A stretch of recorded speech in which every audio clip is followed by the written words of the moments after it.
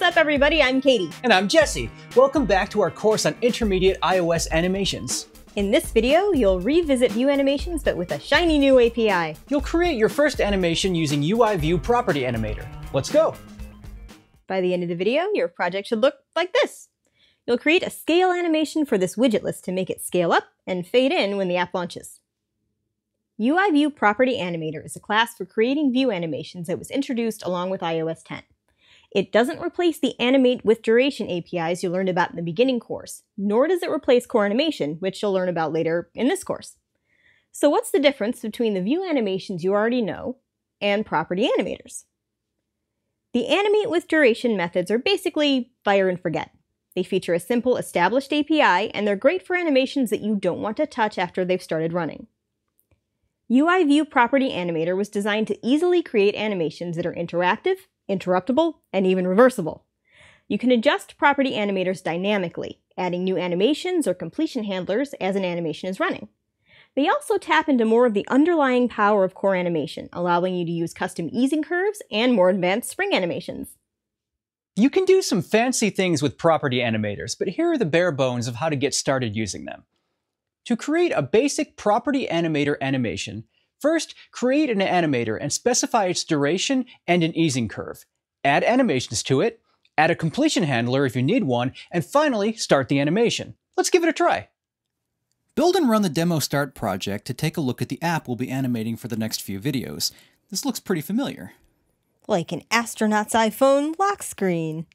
The view controller displays a search bar, a single widget, and an edit button at the bottom. The app's basic functionality and layout are already implemented for you. This way, the project is all set up for you to experiment with UIViewPropertyAnimator animations. So what's the animation plan? What do we want to happen? The first thing we're going to animate is this widget table view. We want it to scale up and fade in as the app launches. If you went through the beginning iOS animations course, you've done both of these things with views before. You'll find that doing the same with property animators is not wildly different. We'll start working in lockscreenViewController.Swift. There are some helpful to-do notes to guide us. The first step is to set table view up for animation in View Will Appear. So set the from values for this animation.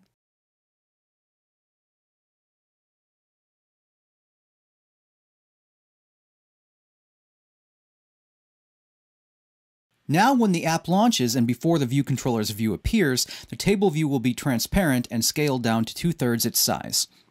Next, we need to create the animation, and that should happen after the view controller's view appears on screen. In View Did Appear, I'm going to comment out the steps we learned in the slides. You don't have to, but it might help you keep track of what you're doing. First, create the animator object. Then add animations. Add a completion handler. And finally, start the animation. Make your first property animator called Scale. Let's start with one of the simplest convenience initializers, the one with just duration, curve, and an optional animations closure.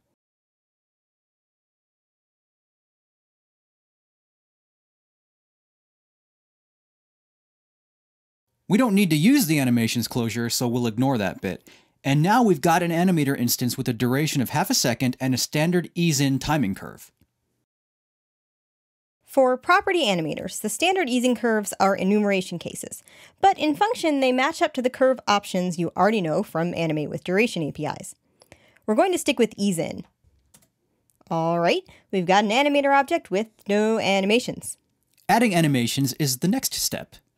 There are two properties of the table view that we're animating, transform and alpha. Start with the alpha and the most basic add animations method.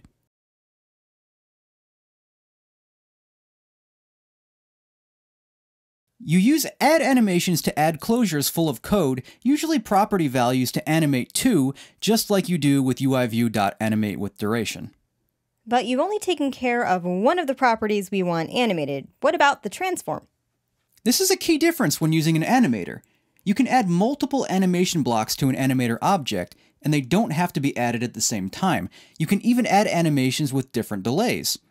Try using the add animations method that has a delay factor parameter.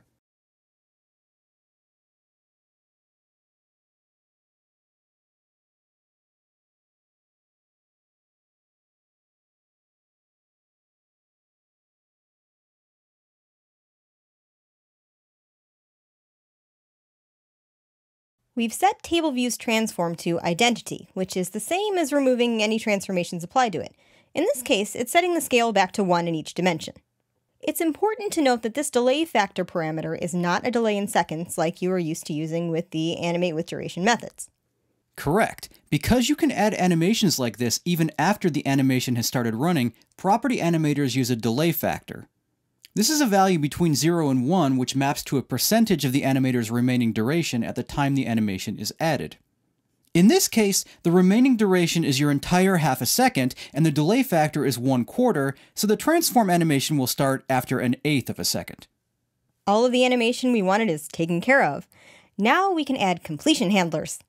You don't have to add them. With the animate with duration APIs, you would often just use nil for the completion parameter. With property animators, you don't add a completion closure. Let's add one though, just to see how it works.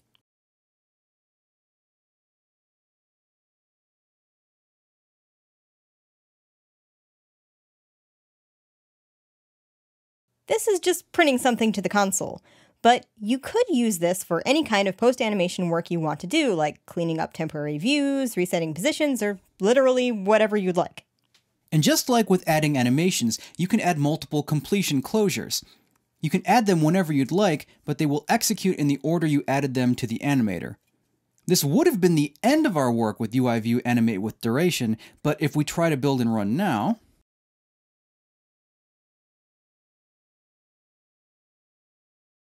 nothing will happen.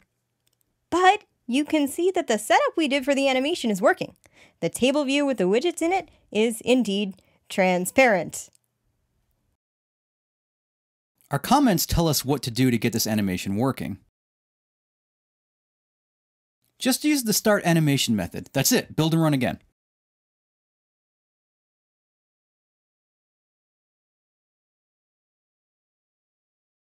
Cool.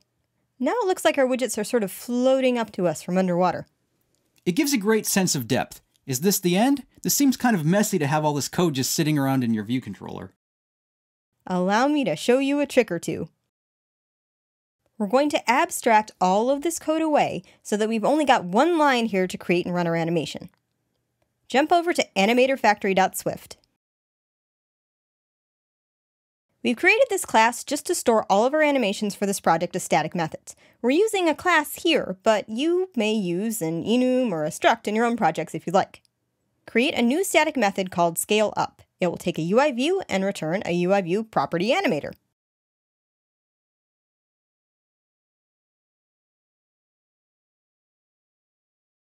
I see what we're doing now. Head back to lockscreenViewController.swift, grab everything in view to appear, and cut it out with Command X.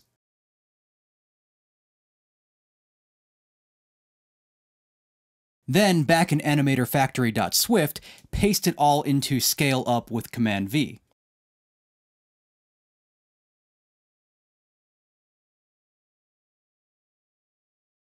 We've got a little bit of cleanup work to do.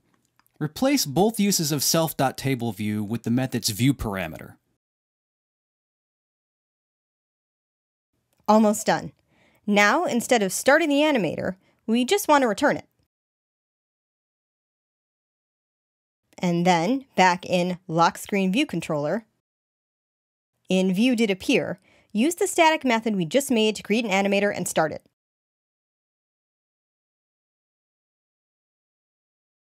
We've created a scale-up animator, passed in the view we want to animate, table view, and started the animation all in one line. Build and run to make sure everything is still working.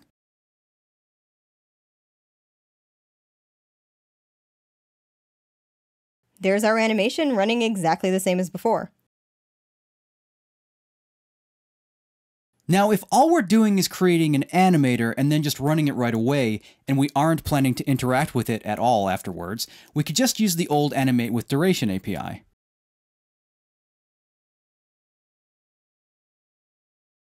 But what if I really want to use a property animator, but want the simplicity of that single method call, and I don't want to have to manually start the animator? If you really want to do that, you can use the running animator method like this.